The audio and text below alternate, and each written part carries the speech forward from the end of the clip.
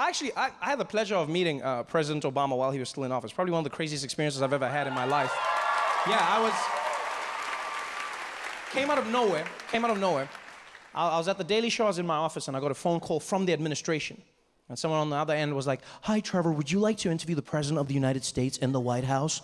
And I was like, "Do you ask stupid questions?" It's like, "Of course I want to meet the President of the United States. Are you serious?" And the day finally came, went to DC with my TV crew, and they set us up in a room which is literally opposite the Oval Office. We put all our cameras in place, and all we're doing now is waiting for the President to arrive. So we're staring at the door with bated breath. And the reason we're staring is because they don't give you an exact time of the President's arrival for his safety, right? So they just give you a window, like the cable guy.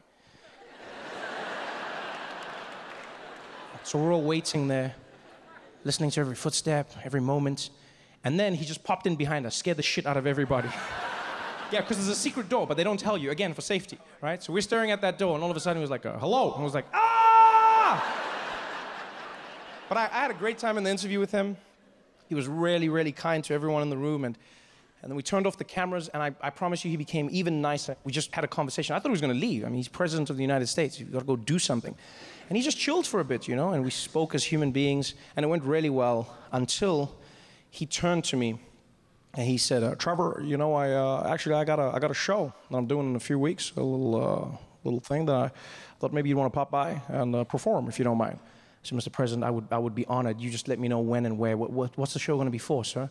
He said, "Oh, well, Trevor, I'm doing a little thing for my AIDS, and I thought maybe you'd want to be there."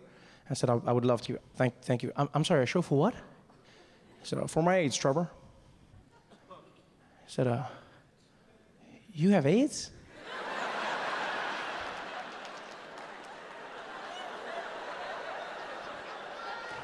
And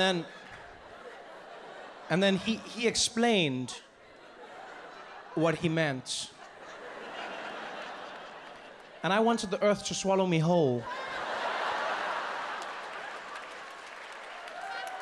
Because I had just looked at the President of the United States and asked him if he had AIDS.